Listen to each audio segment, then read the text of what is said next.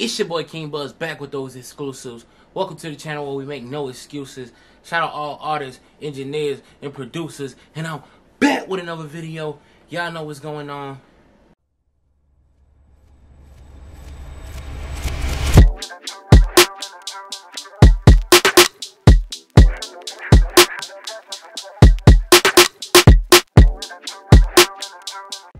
I'm back with another recommended video.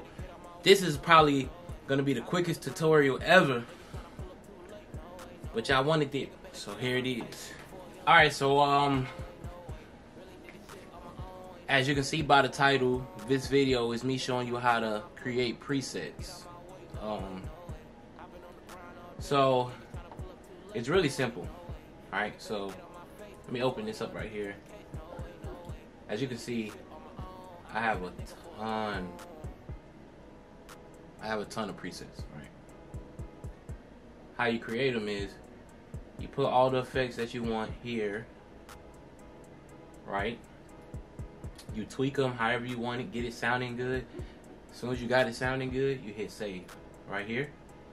Enter new preset name. Hit save right there. Name it whatever you want to name it. You hit OK. Boom. Now I can take this off, right? I'm gonna empty it, right? Now, what I had on it, the name of the preset was 2022, right?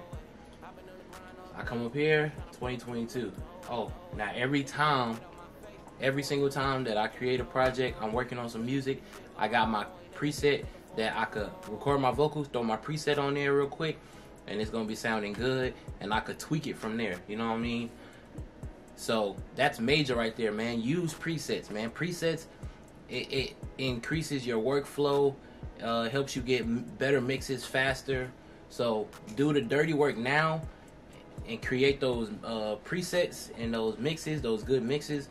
Save your preset, use it for the future, and just build on them. So you, like, if you got a preset from me, don't try to use that as your end product. You use that preset and you tweak it to your liking and get it sounding good. And if you want to, y'all can send it to me, you know what I mean? I'll check it out for sure.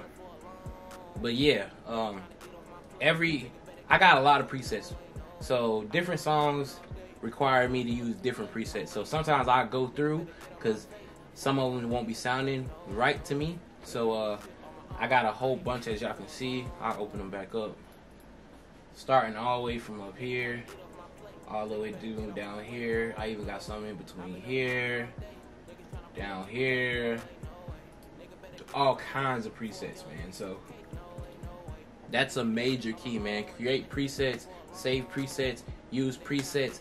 It's there for you to increase your workflow, and it will make sure that you're delivering consistent quality, you know what I mean? Like, my presets are making sure that my quality is hitting a standard. It's like my preset is gonna make sure that my mix is better, if not just as good as the last one. That's all I'm saying. But we're gonna keep growing. We're gonna keep going strong. Y'all know what's going on. More videos coming soon. Comment down below what you need to know. I'm out of here. Yeah.